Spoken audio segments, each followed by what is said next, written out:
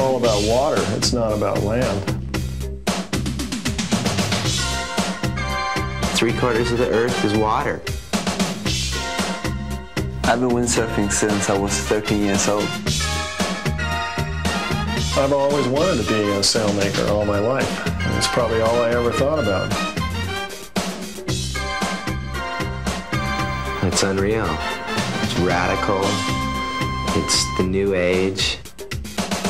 My first job opportunity was to work in a chicken farm, and you know what I would have been shoveling there.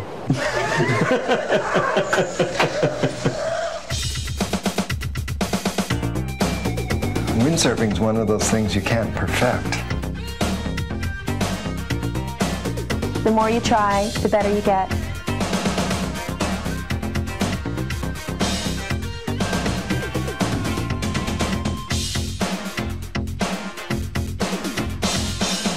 You'll be able to do it if you just keep on trying. If you're going down to a wave performance contest, you're playing very heavy rock. Mozart. The best thing about sailing, get rad, is motivating other people to do the same and get sick.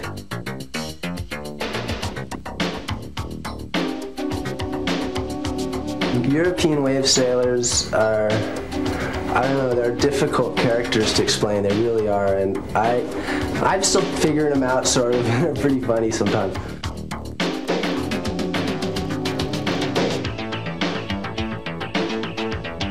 I see so many sailors that go out, and every time they pass you, they just got this scowl on their face, and they're like, "Argh!" And it's like, what's the purpose? You know, if I want to have a scowl on my face, I'll go get a pickaxe and I'll go, you know, dig a trench, and then I'll have a scowl.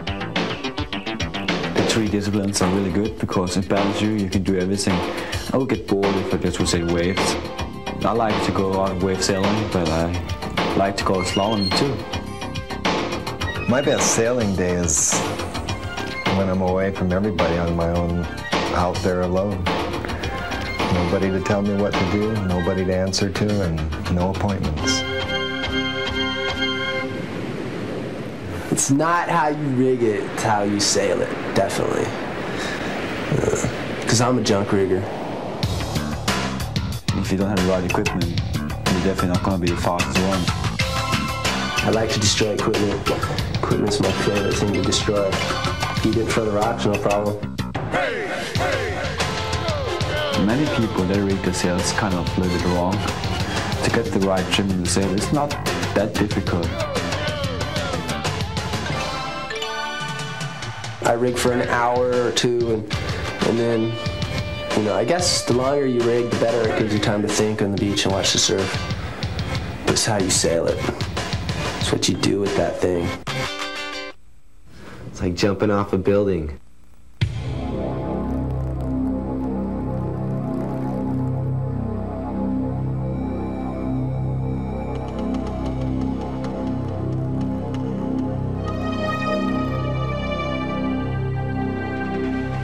You leave, you launch, you're up in the air, you look down, you're 40, 50 feet up there. What do you do next? Nothing. You can't do anything. You just hold on and hope for the best. I myself like to jump a slalom board over a wave board simply because slalom board has a longer water line and you can actually use the wind and the board to get lift.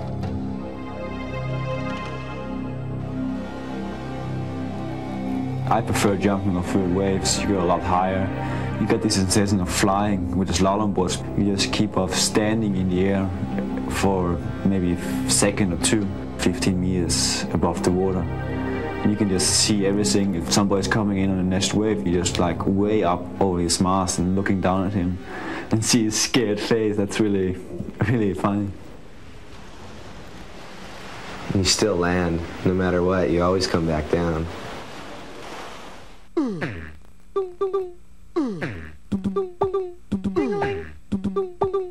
I like doing forwards because it's a rotation that your body doesn't want to do. It's an unnatural thing. It feels like you're going up one way and then all of a sudden you're in the air the other way. It's just a dope beat. coming at you. 1, 2, 3. Here we go again. It was pretty much do or die in the situation where I did it. So I figured, well, I'm gonna have to suss it out. I was sitting down and just thinking about it for a while, and then I went down and I spent, I think, like 2 weeks of just getting clubbed. And then I worked it out. There's no way you'd be able to do it without shutting your eyes and just praying the whole time. That was the only way I was able to do it. It drives you forward because you know that once you get it down, it's going to be so incredible. It's just a dope beat coming at you. 1, 2, 3. Here we go again. The adrenaline's pumping, you're psyched, your mind is just spinning round and round. Yeah, I have a few tips for anybody that wants to do a forward loop. First of all, just get a lot of aspirin because you're going to be hurting a lot. 1, 2, 3, 4. I don't feel too good, I'm kind of sick.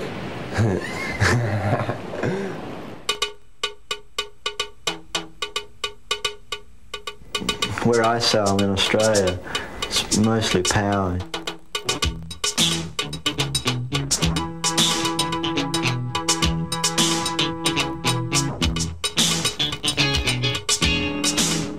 On small waves, you practice to sail on the other side of the sail, to do pirouettes on the face of the wave.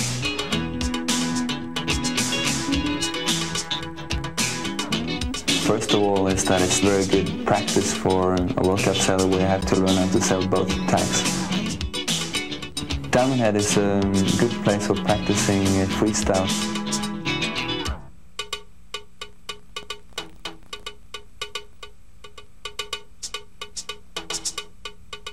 It's a more radical wave to ride at Ukipa. Diamond Head is a mushier wave. If you push it and you miss it, you don't fall as hard. Ukipa with its rocks and with the reef and the hollow waves, especially when it becomes big, it's more or less, it's a special place to sail for sure. Attitude. It's very important in wave sailing. It's, if you have it, you'll do very well. If you chicken out, you're going down the tubes real quick. This is a fast haircut.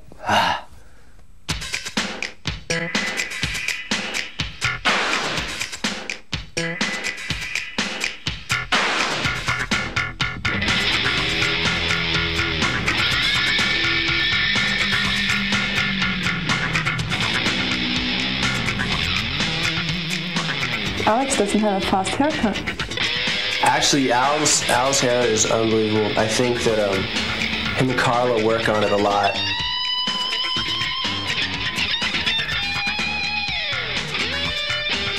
Russ's haircut, it's kind of like Max Headroom. Pretty aerodynamic. I had a haircut like that when I was about 4 years old.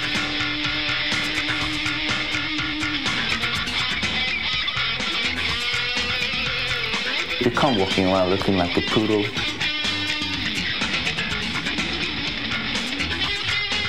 I don't have a fast haircut at all. I'm scared to go fast. Like, maybe I should have an afro, because I'm really scared to go fast. Definitely. Fred, yeah, he's got an interesting haircut. I think he's been cutting out a little bit too much. I've been so fast, all my hair blew off. Fred's haircut is so fast, it's incredible. And those glasses he wears, they're incredible. With the haircut, the combination is insane, let me tell you. Chicks must flaunt, man. His wife must freak. Pryde goggles. You know, for each his own. For me, it's like wearing goggles or wearing gloves or wearing booties is like tying knots with mittens. They look good, but that's it.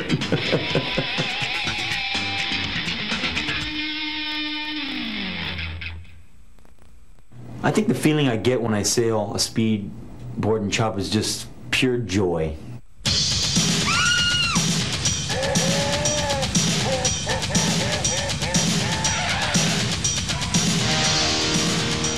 well, that footage was sped up or whatever they want to say, you know, that's one thing. But the bottom line is he's going fast, and you can say whatever you want about it, but it's cut and dry. Basically, you've got to have a charging attitude, just like the wave sailors talk about charging and bashing. You've got to have that attitude of just hanging on for dear life. When you think you're going to blow up, try to pull it back together.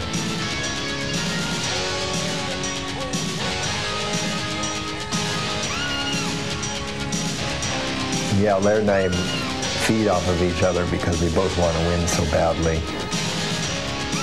He's a charger.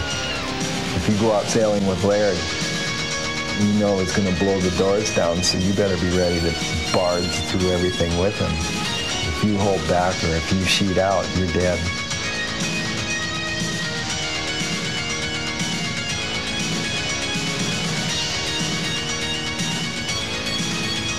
If you've ever been with someone that stays on the power, as long as Laird, you've been sailing fast.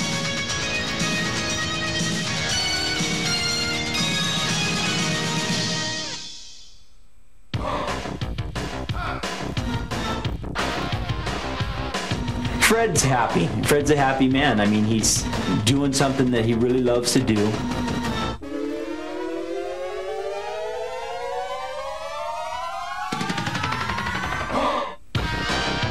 I hate to have Laird pass me. I want to go out there and kick everybody's ass, Laird included. Oh, Laird and I crisscross a lot just to play tag, see how close is close. We'll sail along next to each other and he'll pull ahead, get an edge on me, and then I'll find a slot and try to get ahead of him. It's just cat and mousing. I used to race motorcycles and there's just not enough excitement in it.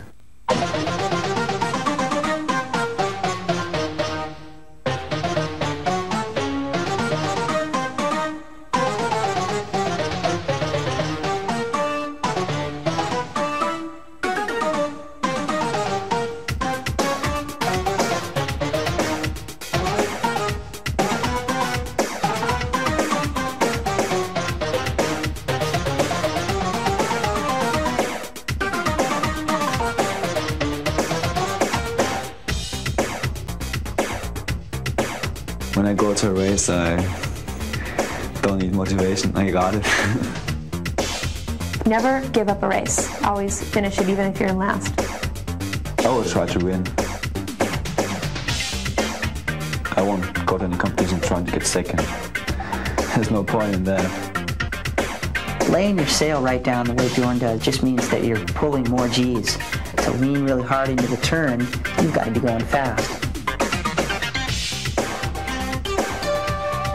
When I criticize Bjorn or tell him something he maybe did wrong and he could maybe improve, he maybe doesn't accept it in that moment, but I think he thinks about it later. Sailing with Britt, that is always excitement, because Britt always gives you a run for money.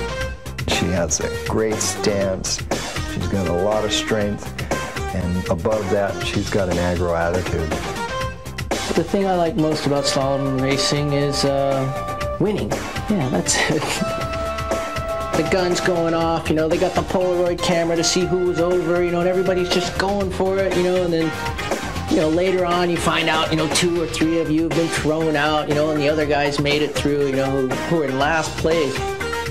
What they want to see is people eating it. They want to see people crashing. Course racing with spikes on your sail, no rules, nothing at all. When you sail a big board, you have a lot of time to think, you know. As you sail a big board, you're going usually so slow that you can think about anything you'd like to think about, and you have a lot of time to do it.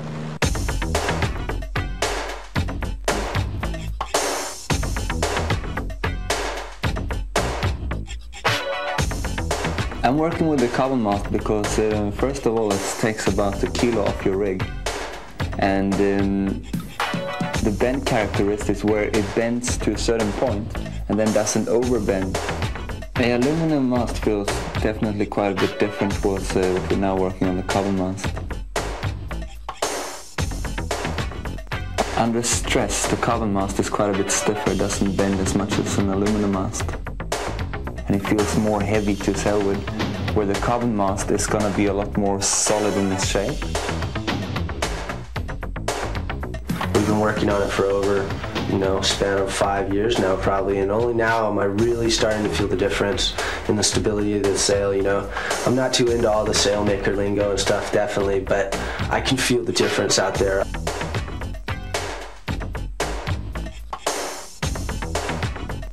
Once you've experienced the lightness of a carbon mast for high-performance sailing, you couldn't go back to the other kind. There's just a definite difference in the pitching moment and the feel of everything, the responsiveness of the sail. Everything is transmitted more quickly and sharply. Okay, Barry, that was really interesting. Group loops are really fun. It's fun because all of a sudden you've got a different factor in the air. There's another person there. The first row of people, boom, boom, boom, they do their loops, and then the guys coming up behind, they catch up because these guys lose a little bit of boat speed with the loop, then boom, boom, they do their little trip, and the next guy goes, oh, it was great. It was mass chaos going on out there. You have a confidence that you build up with sailing with these people for over a period of time. You feel confident that, hey, the board's 1 inch from my head, but I know he's driving the car and he's going to turn the wheel if I need, if it's getting too close.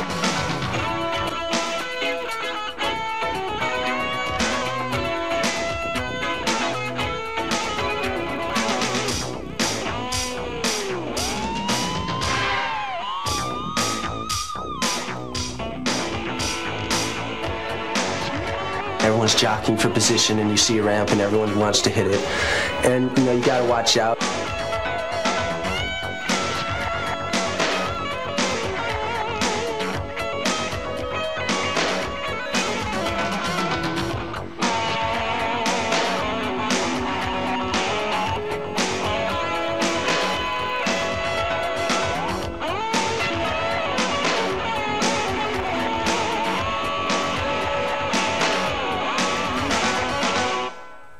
That was the best part of the whole thing.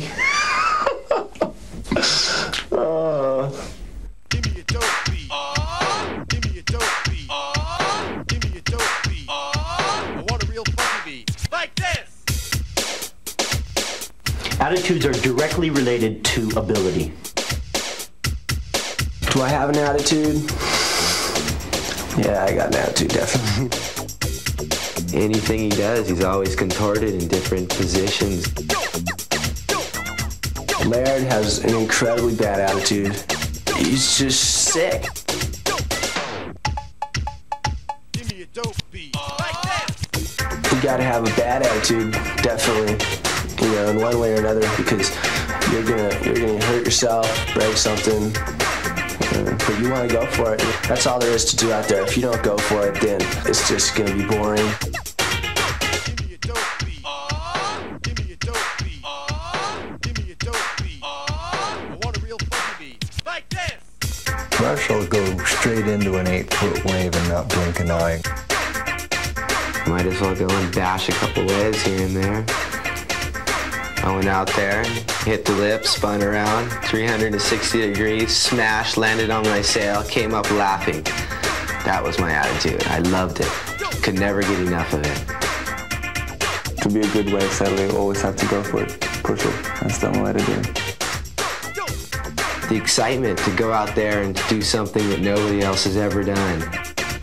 It doesn't really matter if you make it or not, as long as you go for it and try. If you don't try, you will never make it. I don't know, I think I was crazy.